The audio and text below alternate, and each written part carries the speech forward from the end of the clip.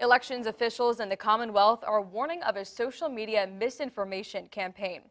The Voter Registrars Association of Virginia says people are posting on social media suggesting Virginia voters' voter credit is not showing up in their record on the Department of Elections website. Officials say the post claims this is evidence of nefarious behavior, but elections officials say they're still reviewing election results for accuracy and completeness before local results are certified on November 10th. They say it takes time for voter credit to appear on the website for people who voted in person on Election Day. If you voted early or by mail, your voter credit was created at the time you applied to receive a ballot.